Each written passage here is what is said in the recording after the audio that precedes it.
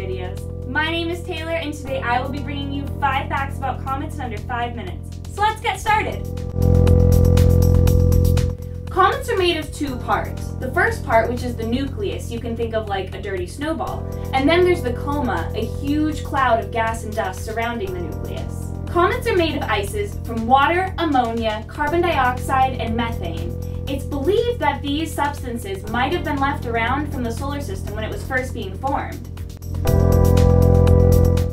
Comets have a very unusual orbit. It's typically an elongated ellipse.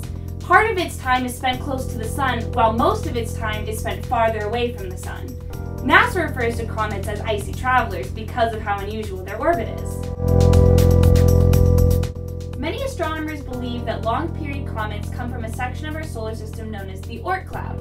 Well, what's the Oort Cloud? I am glad you asked. Try and visualize an icy shell surrounding the outermost regions of our solar system.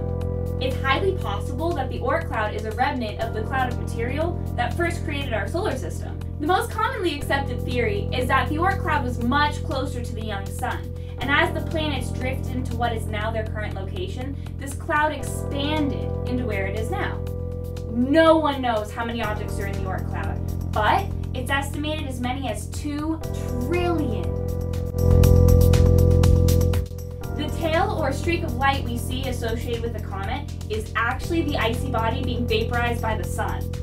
As I mentioned before, the orbit of a comet is very elliptical. As it reaches the side of its ellipse that's closer to the sun, it starts to succumb to the heat.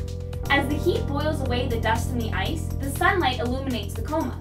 The dust and the ice are pushed into the tail of the comet, creating a beautiful streak of light. Short-period comets live in the icy regions of the Kuiper Belt beyond the orbit of Neptune.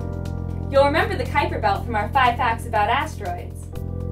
An example of a very famous comet is Halley's Comet, because its orbit is only 76 Earth years. Its day, however, has been measured at 2.2 Earth days and also 7.4 Earth days. Make up your mind. Thank you for watching our videos, everyone. Make sure to subscribe, check out our other videos, and leave comments pressed below. Bye!